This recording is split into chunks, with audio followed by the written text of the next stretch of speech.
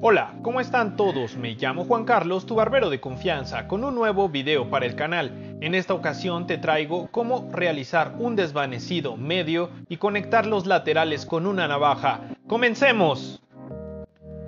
Vamos a empezar utilizando el peine 1,5 en nuestra máquina. Recuerda que esta es una máquina Wall Magic Clip inalámbrica con una cuchilla plana o también llamada quirúrgica. El movimiento que vamos a realizar va a ser de abajo hacia arriba y debe de ser continuo para que nosotros dejemos la misma textura en todo el cabello.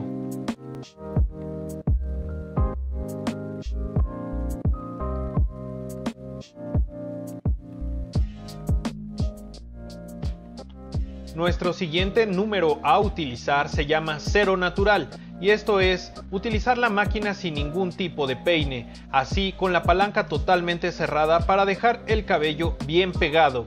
Este tipo de número viene en lo que es una tabla milimétrica. Si tú no cuentas con esta tabla milimétrica, mándame un mensaje a mis redes sociales que van a aparecer en este momento para que yo te pueda hacer llegar lo que es esta tabla y tú también puedas tener el conocimiento de las medidas necesarias para realizar un desvanecido.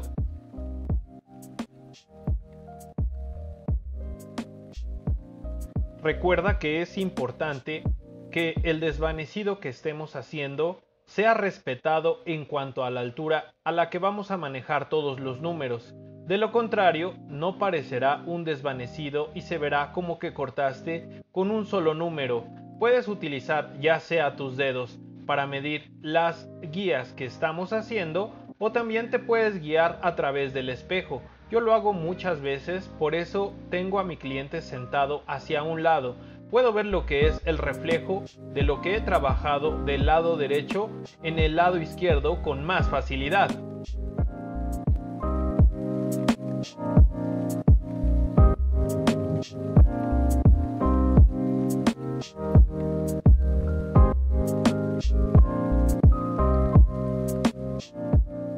Ahora bien, vamos a trabajar con lo que es el peine número 1. ¿De qué nos va a servir utilizar este peine número 1?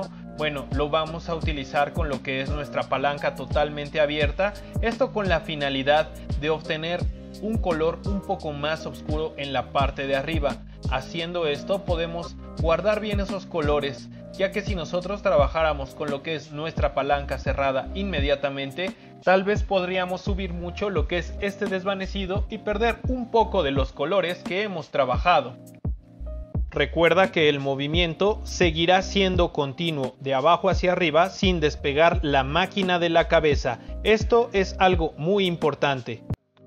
El peine medio será la última medida que vamos a utilizar. Este tipo de peine nos sirve muy bien para fundir los desvanecidos desde el color blanco hacia los oscuros. Se encuentra en la parte donde nos regala este tono gris que nos ayudará a tener una muy buena transición.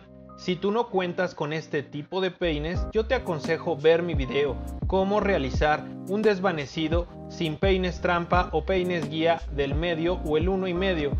De esta forma tú tendrás el conocimiento para poder aplicar lo que es una técnica diferente para lograr un desvanecido si no cuentas con lo que es este tipo de peines. Recuerda que nos van a ayudar en gran medida el tener todas nuestras herramientas. También, si tú quieres conocer cuáles son las herramientas que necesita tener un buen barbero, no te olvides de revisar el video que tengo también en mi perfil de YouTube para que puedas saber qué herramientas son las necesarias para que tú puedas hacer un buen trabajo de barbería.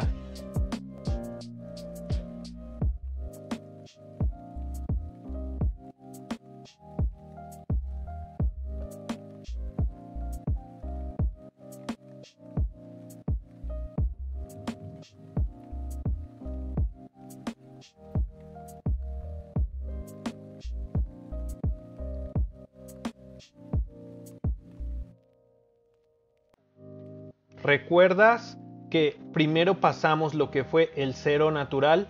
Pues es porque esa máquina no estaba ajustada completamente. Esta máquina tiene un ajuste muy pegado en lo que es las cuchillas, el cual yo llamo zero gap, y de esta forma puedo obtener lo que es la medida de los 3 ceros, aunado al movimiento que estoy realizando, pegando la máquina completamente a la cabeza. puedo lograr fundir las medidas más cortas de los colores blancos que tenemos en un desvanecido. Cuando ves que despego la máquina, lo hago con la finalidad de regular la palanca de niveles. Viendo dónde necesito cortar más, yo cierro la palanca, y si necesito dejar el cabello más largo, abro la palanca. Si tú desconoces por qué o cómo me refiero a este término, te aconsejo que vayas a ver lo que son los videos de las clases gratuitas de barbería que tengo en mi canal de YouTube. Cualquier duda puedes también dejármela aquí abajo en los comentarios.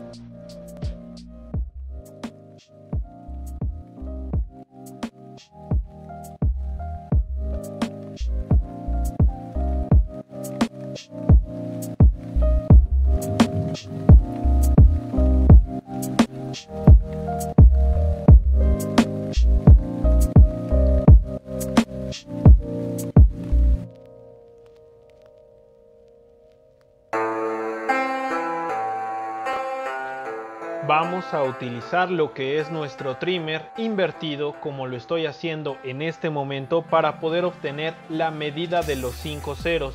Con esto estaré limpiando completamente lo que es mi desvanecido, y esta será mi medida más corta. Así que al utilizar lo que es mi trimmer invertido, estaré metiéndome en los colores blancos que lleva este desvanecido. No te olvides limpiar muy bien detrás de las orejas todos los cabellos que llegaran a quedar. De esta forma tu trabajo quedará impecable. Utiliza también tu trimmer de esta forma si tú no quieres lastimar lo que es la piel de una persona. No necesitas tal vez tener un trimmer de gama alta, pero este te ayuda muy bien a obtener medidas muy cortas en una forma muy sencilla.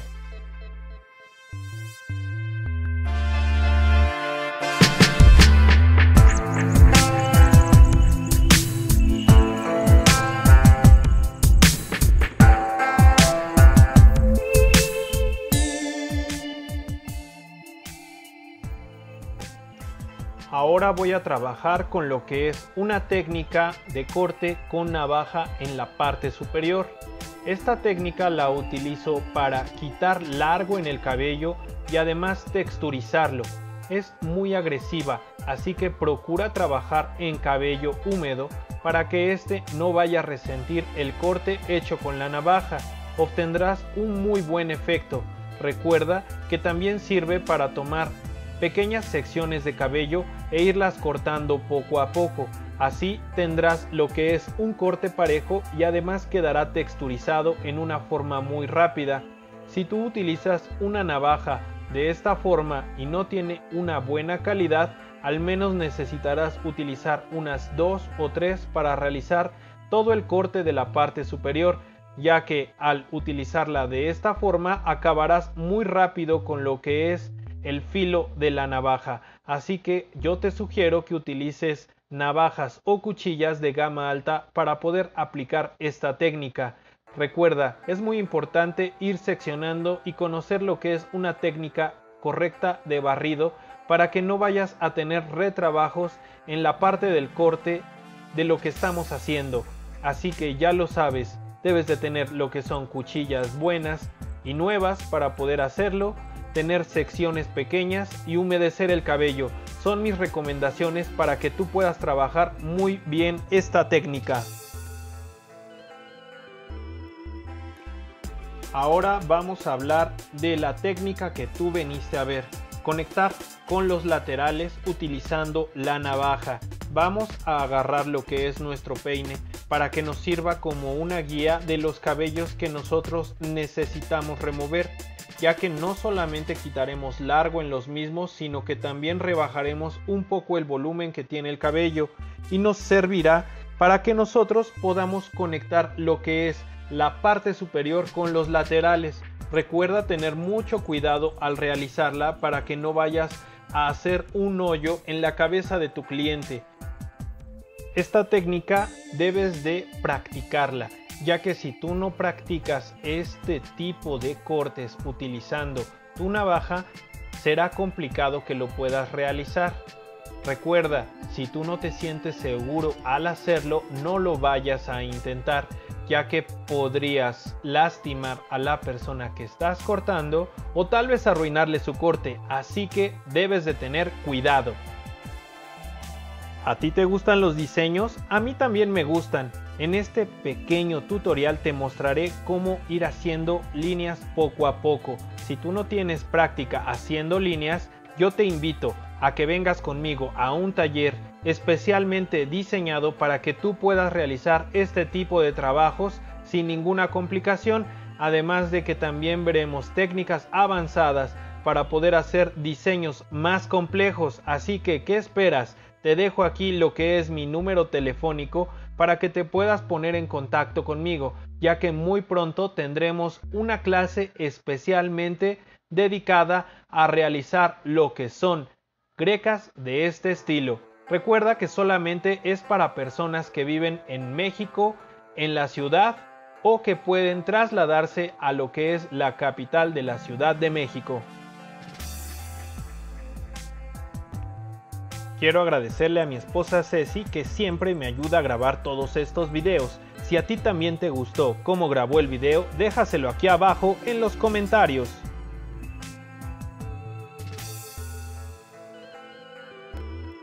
Bueno, esto sería todo por hoy. Yo espero que te haya servido mucho esta información.